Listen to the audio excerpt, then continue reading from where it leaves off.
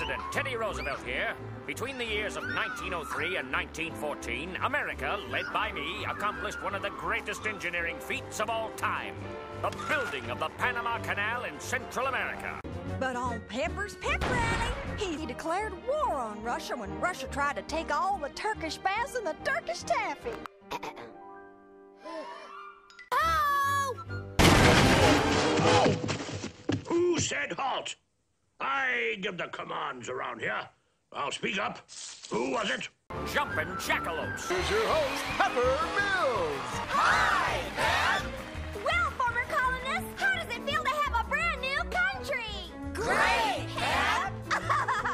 Glad to hear it, because I'm proud to be bringing you a very special document. Okay, today I am excited to welcome one of the original Lenin.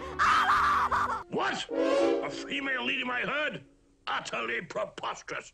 Now what are we going to do? Well, you tore up the map. Easy now, Pepper. Easy. Okay, settle down. Take a deep breath. Sir, I know you're busy trying to fight a war and all that, and it's a really big deal and stuff, but I've got to ask you, if you could be any animal in the whole entire world, what would you be?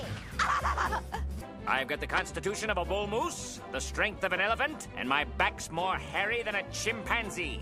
Good. That's where he belongs. And now, sir, if you don't mind, we'd like to get on with the march. I love that song! Revolution! Number 9, number 9, number 9. Well, little lady, I'm just about to go on stage. Okay, one last question.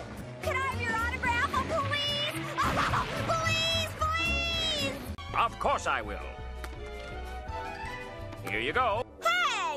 You're not Winnie the Pooh! Jabola! Now, don't you worry, son. Your father had a plan in mind all the time. Well, that's all the time we have for today's show. Join me next time when my guest will be Andrew Jackson, lead singer of the Jackson 5. My direct current is better. Ah! My alternating current is better. DC.